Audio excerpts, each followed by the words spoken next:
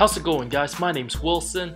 Two of the fastest, most explosive point guards the last decade traded for one another. There's been way too much drama between Wall and his displeasure with the Wizards franchise the last few years. We all saw it coming. Awkward moments between him and Tommy Shepard. Something was about to go down sooner or later. In reality, Wall's time with the Wizards has been fairly disappointing. From being a #1 pick, never even won 50 games in an 82-game season, in the weak Eastern Conference, hasn't shown much leadership qualities, a mystery after recovering from his Achilles injury. Not liking the team was looking at Bradley Beal as the franchise star instead of him, who hasn't played in almost 2 years. After Beal put up 30 points a game, Wall wasn't even present some games. Now the second option with the Rockets, some of the same flaws with Westbrook, but better on defense and 2 years younger. Russ, on the other hand, was an absolute travesty in the 2020 postseason, especially in the Lakers series. From getting blocked by LeBron James 100 times to nearly giving up the OKC series, averaged under 18 points, 7 rebounds, 4.5 assists on 42% shooting, 24% from 3, and nearly 4 turnovers a game, almost as many as assists. Unacceptable at all levels, especially with his contract, given he had an injury and wasn't 100%, not being able to perform at the highest level in the most important times. 2 games he scored 10 points against LA,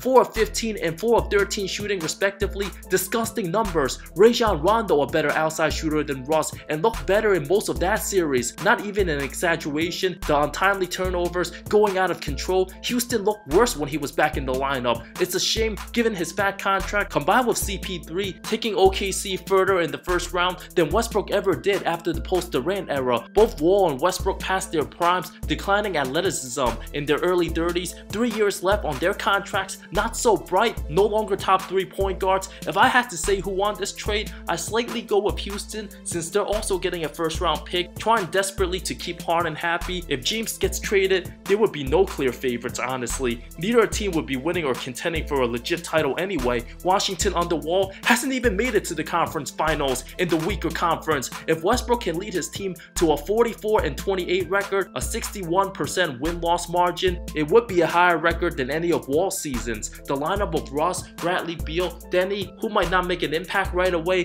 Hachimura, a solid young power forward, Davis Bertans off the bench as 6th man, and Thomas Bryant, very solid. Beal will have to be patient with Russ, at times frustrated not getting looks, while Wall's a pass-first point guard and doesn't look to score. Wall and Beal complemented each other very well. They just didn't have that many good role players. Wall shot between 15 to 18 times a game every season playing with his former backcourt mate, while Westbrook has taken between 20 to 24 shots since Durant left him, 25 and 47 overall for Washington without their star point guard. Similar to a 28-win season in 82 games, many of the Wizards role players won't shoot that much, with the two guys combined taking nearly 46 shots a game in 2020. I see Washington ending up between the 6 to 8 seed, not better than Milwaukee, Brooklyn, Miami, Philadelphia, or Boston, and honestly, Indiana will likely win more games than them, having good chemistry and a solid regular season team. Even Toronto, despite losing Gasol and Ibaka, has good vets and knows how to win. If all those teams finish ahead of Washington, Wizards getting the 8th seed, especially with Chicago and Atlanta, 2 young teams getting better, Washington might not even make the playoffs. Even if they do, no chance at competing whatsoever, especially with Scott Brooks, who's coached Russ for many years with OKC. Too much ISO ball back and forth with Russ and KD. I predict Beal to average around 27 a game, shoot between 45 to 48%.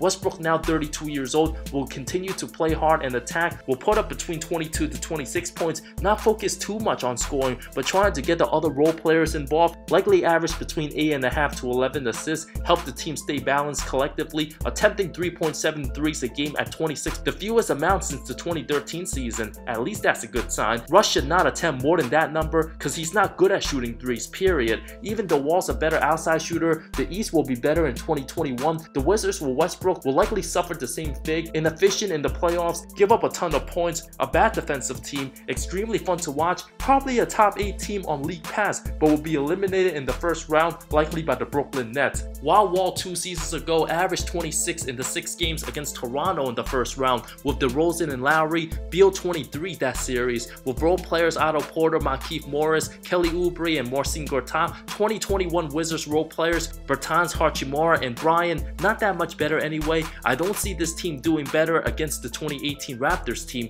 The franchise desperately doing what they can to keep their shooting guard happy, but I predict Beal will demand a trade by 2021 and won't last more than 2 seasons with the diminishing Westbrook, while Harden will simply continue to lose in the postseason now. At 31 years old, if he stays in Houston, championships should be the only thing on his mind, nothing else. Wall's game does complement Harden a little bit better than Russ, and being an elite ball handler, a good defender and passer, Harden's workload won't have to take a pounding every night. Realistically, pairing Harden with star players haven't translated to making the finals. Dwight Howard didn't work out, the team actually better without him. From role players, Lou Williams, Pat Bev got destroyed by San Antonio, and then CP3 gave Harden the most success, especially 2018 when both clicked. Paul averaged around 18 points, 8 assists. Wall likely similar numbers, anything less would be disappointing. Wall wasn't a great leader with Washington, now he won't have to worry about who's running the show in Houston as long as Harden's there. Wall also can't shoot threes like CP3 and not effective playing off ball. He needs to be the point guard. Paul wasn't too pleased with standing around during the 2019 season, watching Harden try to score, doing his ISO style, try to put up 40 every game. If the beer series is about winning, he needs to save that for the playoffs instead of chasing stats in the regular season. But if Wall can't stay healthy, combined with a diminished DeMarcus Cousins, at least Christian Woods brings in a little bit of hope.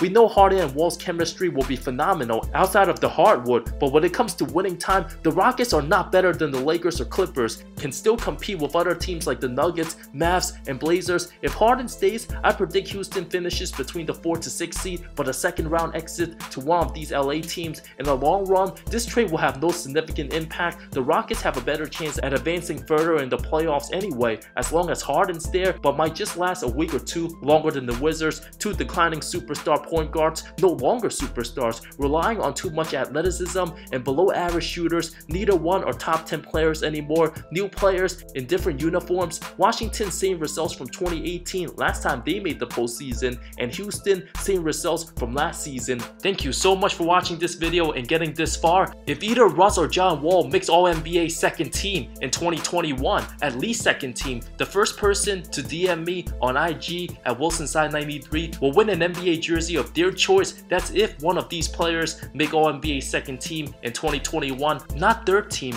but second team or first team. Definitely not first team, but for second team, we'll see and find out soon. Subscribe for more content, more good stuff coming soon. I love all of you. See you next time.